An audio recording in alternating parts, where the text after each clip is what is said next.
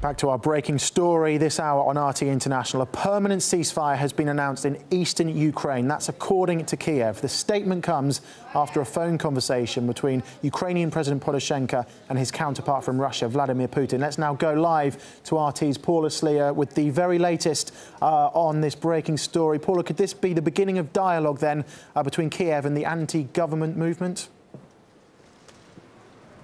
Well, it certainly seems as if it's a step in that direction. And yes, we could be looking at a breakthrough in the deadlock between the anti-government fighters and the Kiev authorities. So to directly answer your question, it is a breakthrough. Now, what we are hearing from the Kiev authorities is that the Ukrainian President Petro Poroshenko spoke via telephone with the Russian President Vladimir Putin.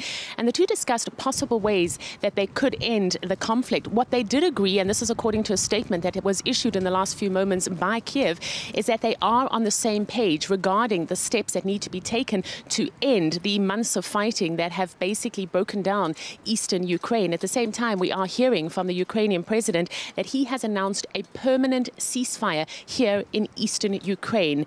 But let me point out that the news has just broken. I haven't had time to gauge any kind of response from people here in eastern Ukraine. We haven't had any official response from the ground. It does come a few days after a very important meeting in Minsk. Now, that meeting was the first time that there was a direct push between leaders of the Lugansk and Donetsk Republic and the Kiev authorities to try and reach some kind of negotiated settlement. But at that stage, we were being warned not to expect a breakthrough. However, it does seem as if a breakthrough has happened. It comes as fighting on the ground until now has been intensifying. The anti-government fighters have been winning back positions that were previously held by the Ukrainian army. No doubt it will take some time for this news to filter down to the battleground, where we have been updated until a few moments ago that fighting is still on the go.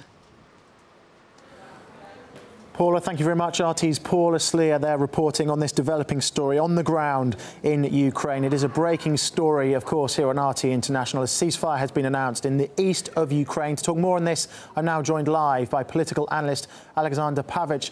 Thank you very much for joining us live and to talk about this breaking story here on RT International. Why has Ukraine, do you think, agreed to this ceasefire now?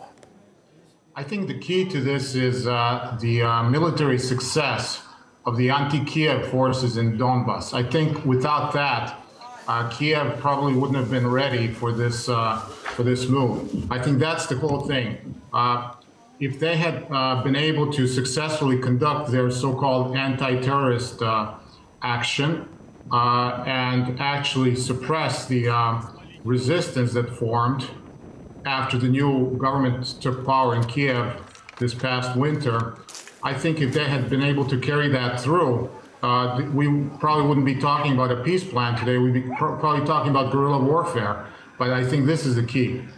Do you think that Kiev has total control over all of the forces in the east? I mean, the National Guard, for example. Do you think that they'll be able to honour this ceasefire? I don't think they have total control.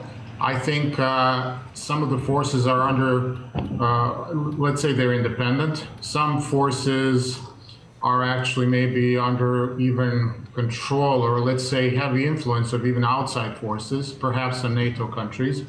But it may be that it's in everyone's interest right now, Kiev and its allies, for there to be at least a ceasefire, for them to consolidate, because they're actually suffering quite heavy losses these past few days. Considering that, then, how confident are you that this ceasefire will hold? I'm afraid this looks like a tactic. I don't know if it's a strategy, because for that, we would have to hear a clear statement from Kiev that they're really ready to talk to people from Donbas, with their legitimate representatives, about a real long-term, not just peace settlement, but actually an arrangement of how to run the country. Meaning they'll have to recognize the political people that have come to the forefront over the past few months from Donbas. If that doesn't happen, then this will only be a temporary peace. So do you think that this is not so much a ceasefire to open dialogue, but more of a ceasefire for Kiev to reorganize its forces? It right now looks this way, unless, I repeat, unless we hear a clear willingness from Kiev either from Mr. Poroshenko or somebody high up in the government structure, current government structure from Kiev, that they're ready to directly talk with representatives from Donbas or Novorossiya.